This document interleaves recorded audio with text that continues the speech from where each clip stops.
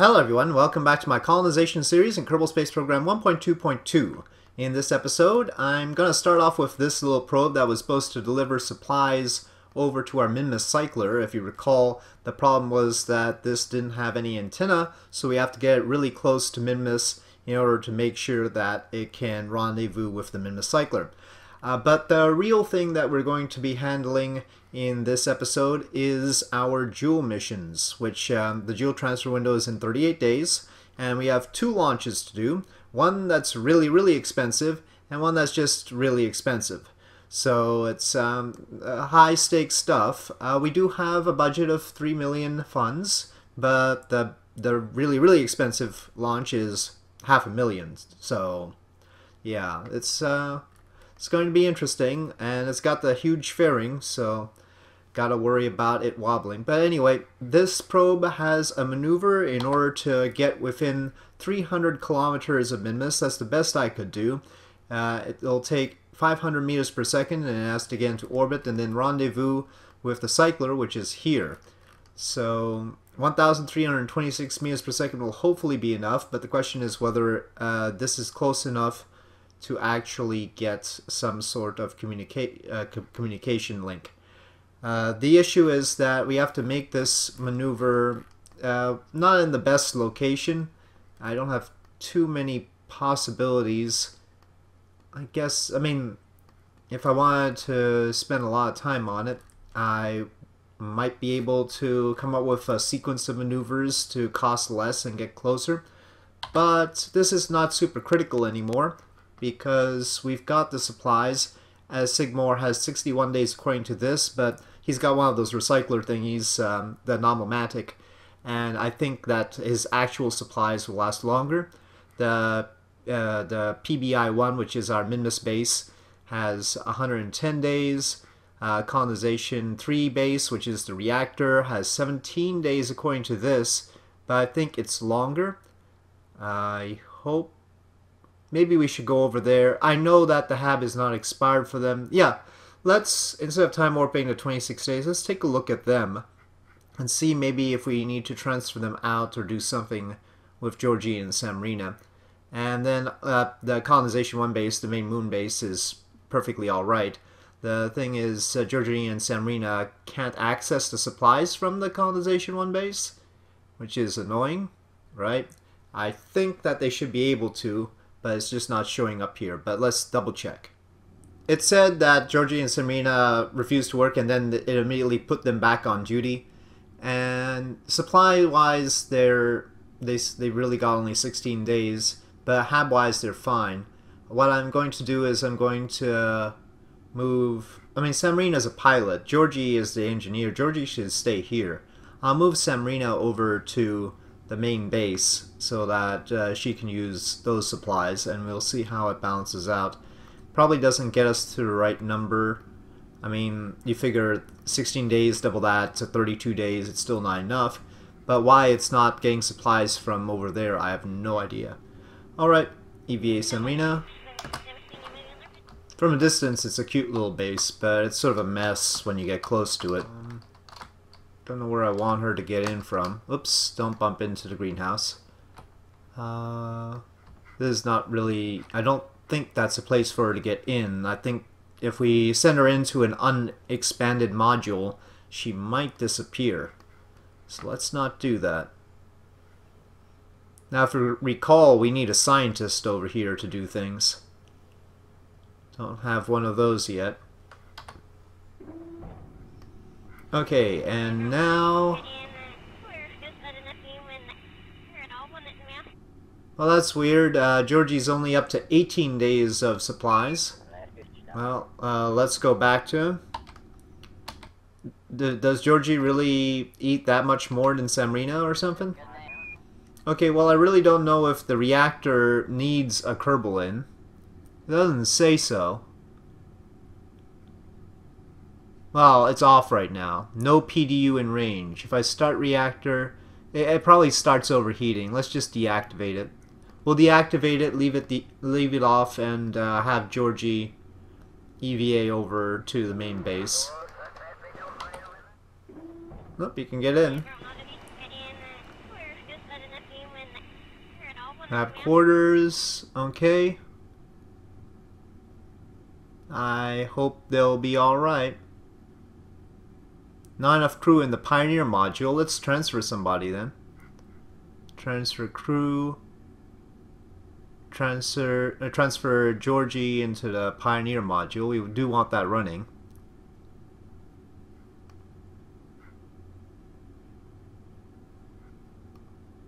We don't have anybody there. We have 2 in the this agricultural module.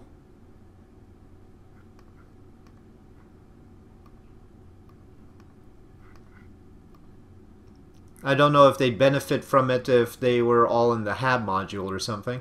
There's room for all of them. Okay, but anyway, everybody's got the necessary food. Let's turn back to that probe, do its maneuver. And actually, it wouldn't get to Minmus before we launch our Jool missions, so we'll have to take care of the 2 Jool missions first, then get it to Minmus and see if it has a connection. Okay, here we are about to do the burn for this little supply second stage haphazard delivery vehicle. And really, its onboard core can basically keep communication all the way out past the moon even. It's really only close to Minmus orbit that it loses connection. And it's most of the way to Minmus by the time it actually loses connection, even though it has no antennae.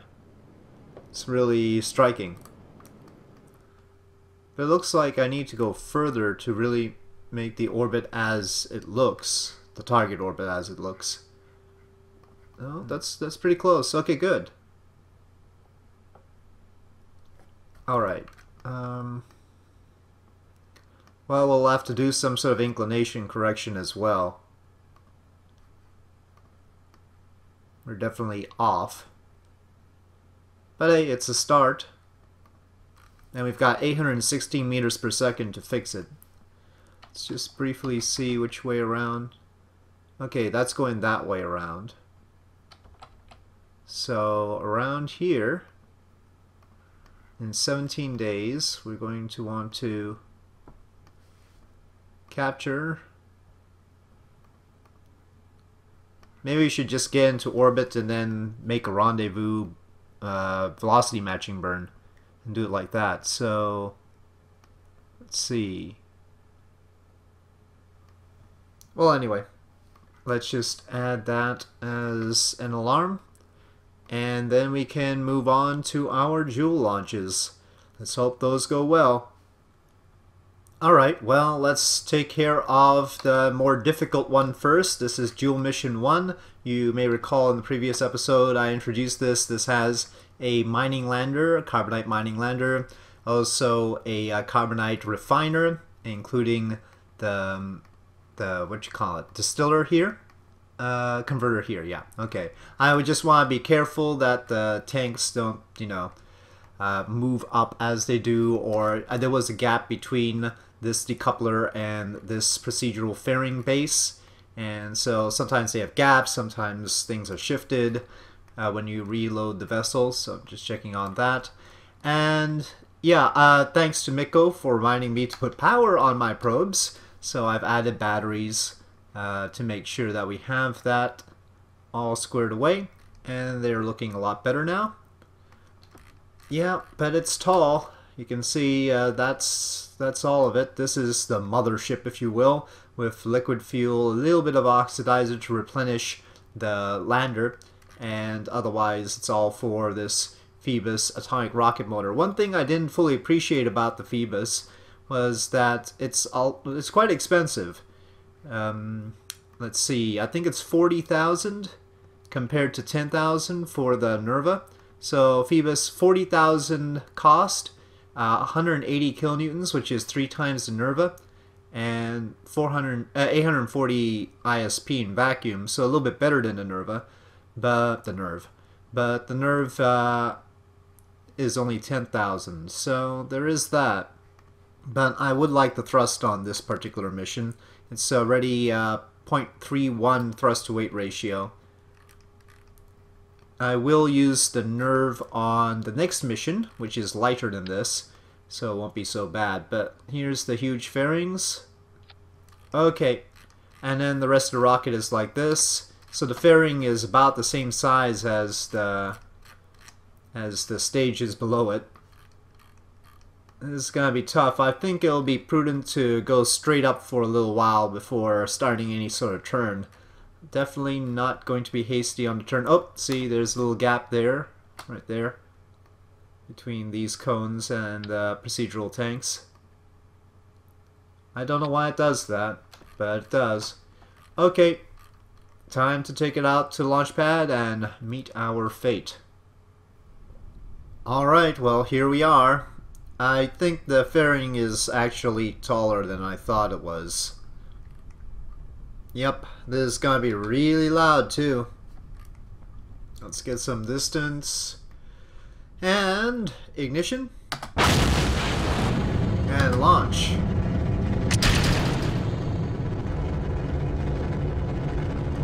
Oh yes. 1.4 Gs of acceleration, so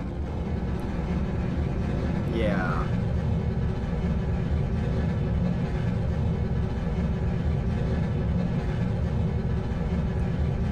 It should be going.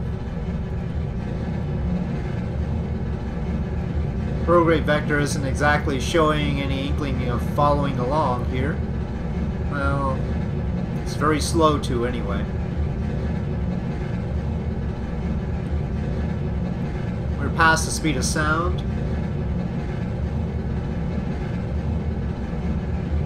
Okay, I think we're through the worst of it. And we've got a space apoapsis now. So I'm gonna force to turn a bit more before the boosters separate. On the bright side, they won't be landing too far away from the KSC. Okay, booster set. Off they go. Don't collide with each other, you guys. We need you back. Okay, let's just coast to apoapsis at this point. I think we can drop the fairings right now. And probably, without any thrust going, is safer on that. I don't know. Alright, fairing set. Yeah, that looks good. That makes me feel better. Ah, that dish is sort of clipping into the tank. That's sad. Well, always nice when your $500,000 launch, or $500,000 fund launch, doesn't flip. Yeah, of course we worked real hard to make sure it wouldn't. Oh. Why is it tilting down? Jeez, come on. You've got gimbling. I don't know why I didn't just... Oh, probably for conversion reasons. I should have just made this a liquid fuel tank. This one on the bottom, though. Alright, the core will deorbit as planned. Oh, it's got us further than I thought it would. Off it goes, and... skipper.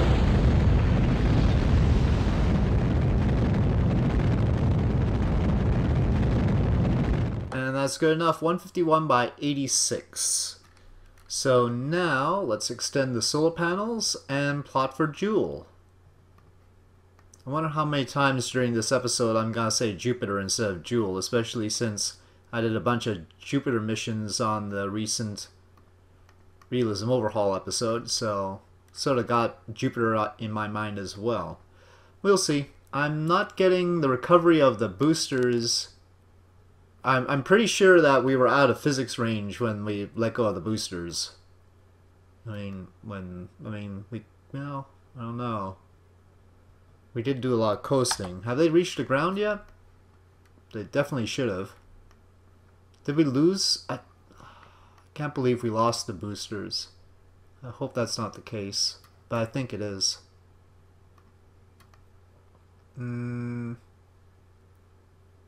That's a flyback booster. No, Jool Mission 1 debris. Those must be, well, not must be, but I hope those are the boosters right there.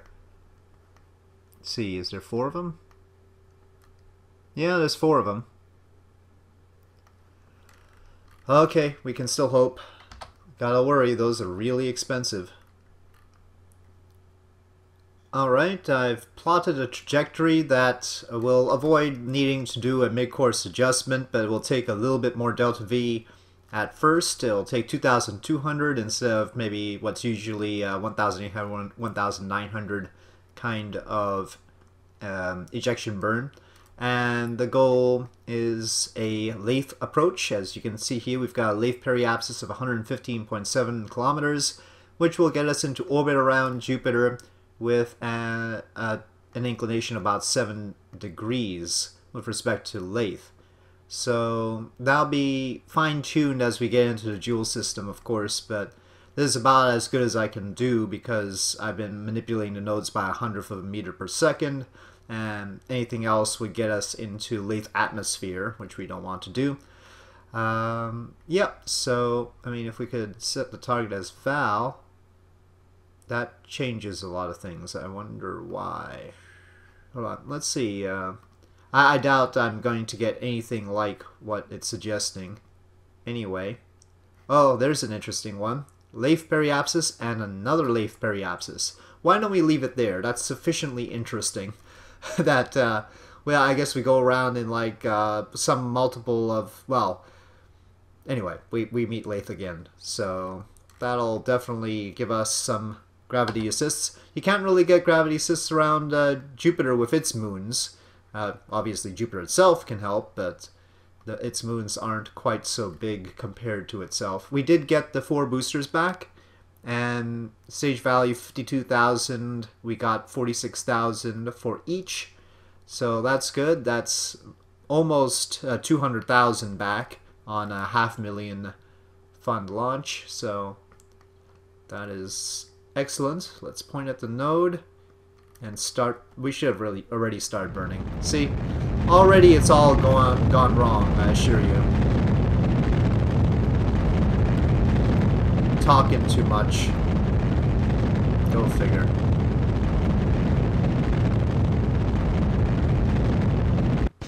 Alright, separation and nuclear engine ignition.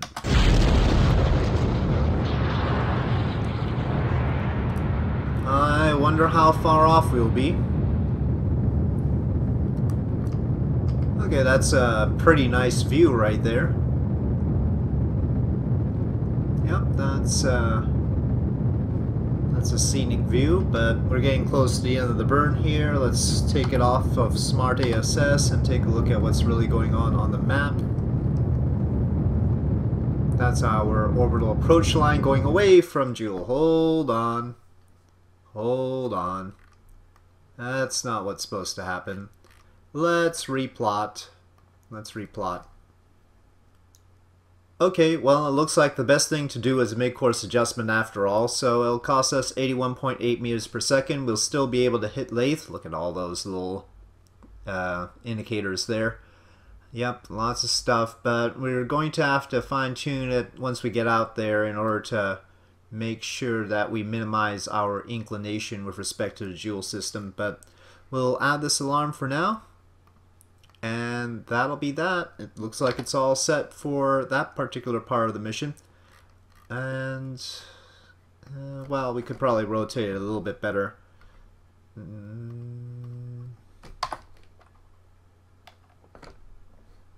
There we go. That's better. Okay. Its antennae are out. It looks like it should be maintaining communication quite easily. I think it should have had some of the communitrons up here, right? Or maybe not. Oh, I hope I didn't forget communitrons on the lander.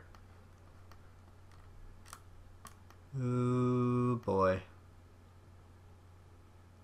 I don't see them. There's a lot of other communitrons on the probes and all, but I don't see where I put them on the lander. Well, we'll leave that for when we get to it. For now, thankfully, at least it's up here and on its way to Jool.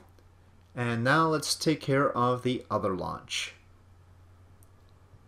The goal of Jool Mission 2 is to land probes on 4 of Jool's moons.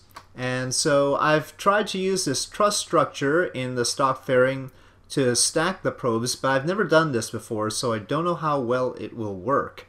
I've never used a truss structure, so we'll have to see. But the one up here is for Tylo, that's why it has the larger tank. This one is for Leif, that's why it has the parachutes. And then I guess Val and either Bop or Paul, whichever one that we don't send the Carbonite lander to. So yeah, the Carbonite lander will handle landing on Bop or Paul, and then we'll send one of these to the other one. Well, we've got some science. We've got this weird ablation laser light imager. We've got 2 goo containers each. Of course, we've got the thermometer. We've got this Kerbal core drill. But yeah, I mean, we really need to unlock some more scientific instruments for these. But in any case, should be interesting. Of course, we don't have RTGs. That's why we're using solar panels still. So that's a downside, but you can see they each have independent communications. They all have one of these HD55 antennas. And they also have Commutron 16s each. And then we have this stage. This is the promised nervous stage. Or nerve. Come on, come on. There we go. So nerve, it's got its own dishes. It's got solar panels. Yeah, I think if we take a look at how everything extends, these extend down, so they shouldn't get in the way of the solar panels. It just looked like they might. Because I'm worried about how these probes are going to get out of the truss structure, I've added RCS to this part, and we've got an RCS tank inside the service bay along with a reaction wheel and the controller to make sure that it can maneuver out of the way of the probes that it deploys, hopefully. And otherwise, it's not showing the correct delta V here. It's showing the correct time, but I don't know why it's not showing the correct delta V. If I take off this stage, you can see it's supposed to have 4,239 meters per second and a 0.26 thrust to weight ratio. But for some reason, even though this gets added below it, and you can see that there's the engine, and then this is this decoupler, so I don't know why it reduces the delta V like that.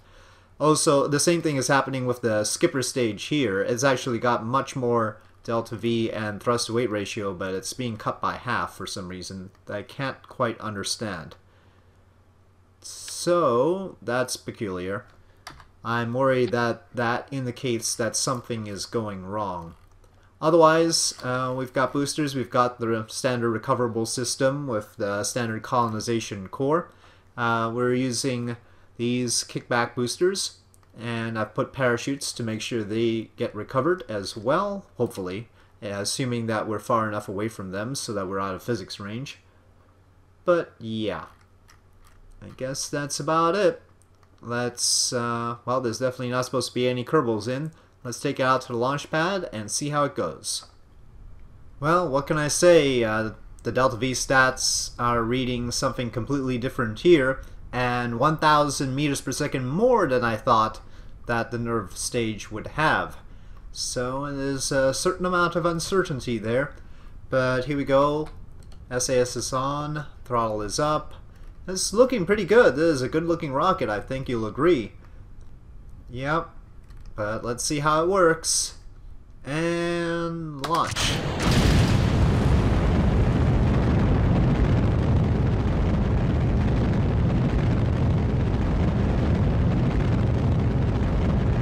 Okay, separation. Boosters are off.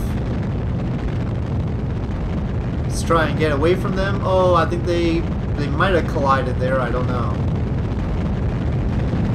Okay, we're flat. Stage set. Stage set. And skipper.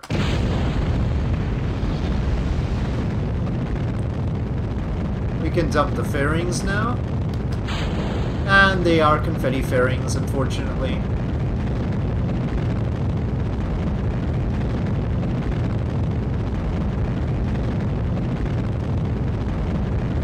Let's get at least the top probes, the commutrons, out. If it'll let me. There we go. And that's an orbit, 116 by 87 to 88. Alright, let me plot for Jool again. Okay, so for this one I've just plotted it with prograde burn, and we're going to do a mid-course adjustment since we ended up doing one with the other mission anyway. We'll just plot this with the mid-course adjustment, and let's go. Skipper stage will start us off, and then we'll move on to the nerve. Okay, separation and ignition. Okay, we'll try and match our outgoing orbit, but well, I don't know. That seems to be going too far, doesn't it? Even though we haven't finished burning. Yeah, I'd say that's too far. Let's pull it in. Trouble is, it's tough to tell because we don't really get the encounter that we're looking for until the mid-course adjustment. So, but we should be closer than this.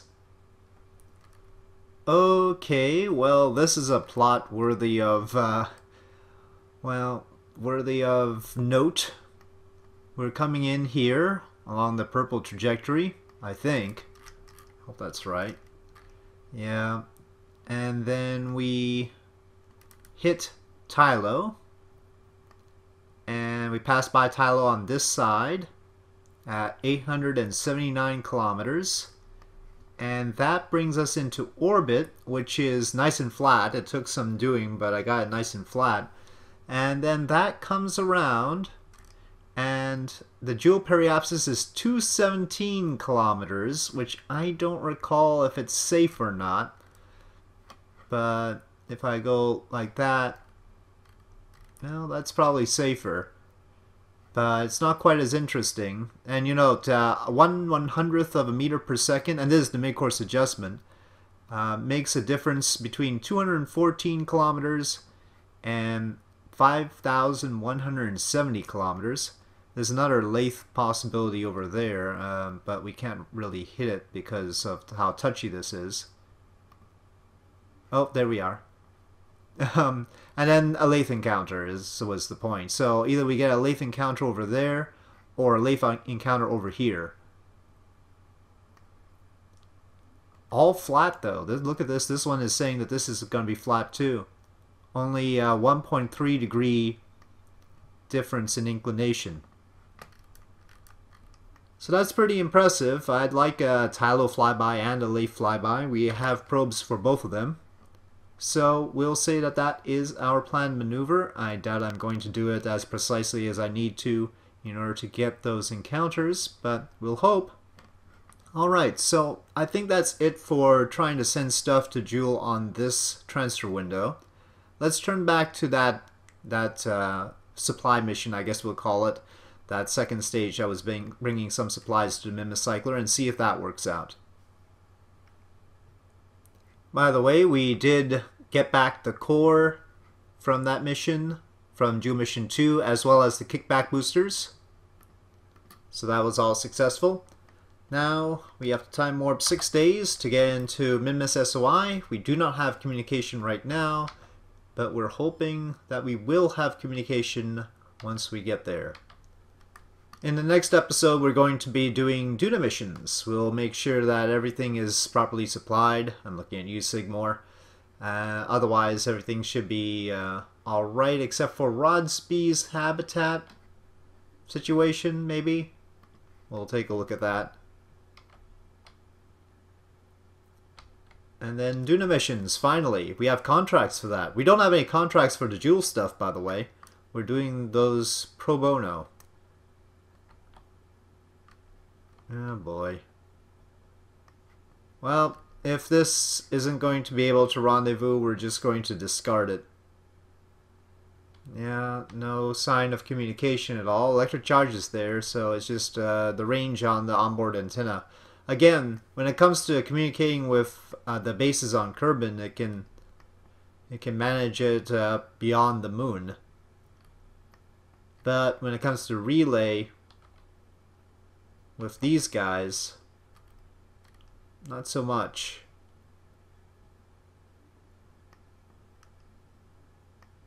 Oh, wait. We have the barest inkling of a signal. Alright, well, let's not waste it. Retrograde. Well, let's start burning.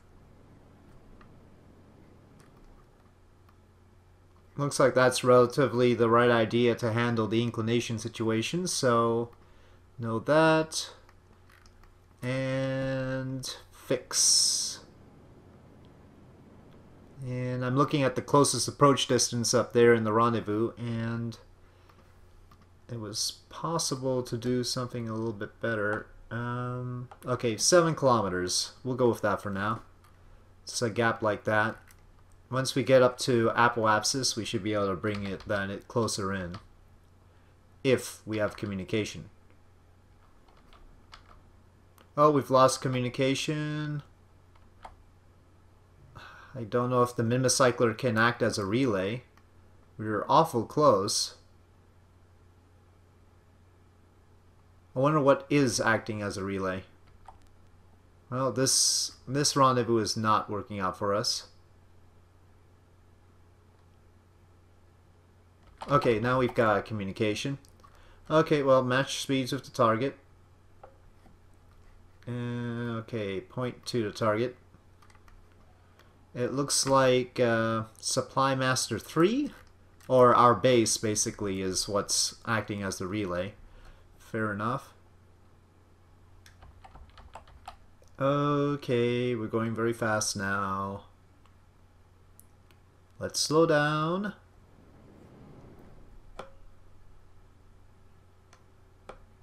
Okay. And make sure we're targeting while controlling from here. And I have no idea where the docking port is right now.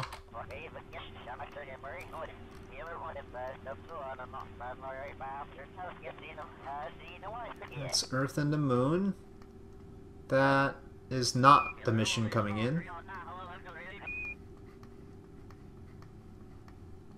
That is. Okay, well, let's have this just turn and face the target.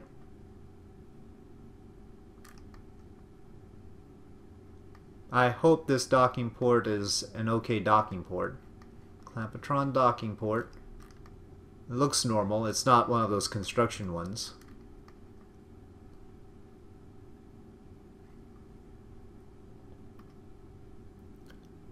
Sigmore doesn't really need that much by way of supplies. The base on Minmus actually has just about as much as he does. And that's not quite true. I think he's better off because of the Nomomatic. Nomomatic is a powerful thing. But eventually he'll run out of fertilizer, so. Let me check on the other side that it's not still on SmartASS. Let's just have SAS. Okay. Otherwise there would be a lot of wiggling. Okay, looking good. And magnetism. Okay, now where do we store supplies? I guess that's one place. Now he's got 158 days. We'll also refuel him using whatever leftover fuel there is in here. We can use the RCS to deorbit it. Okay, and then he's got a bunch of little packs up there. Alright, well, we've filled up the Mimicycler with supplies, but there are still 152 supplies in this supply vessel. And so we'll keep it hooked up for now. Otherwise, we've drained all the liquid fuel and oxidizer. It's still got some extra mod propellant, but of course that's what we're going to use to deorbit it as well. But I did try and top off the mod propellant in the cycler.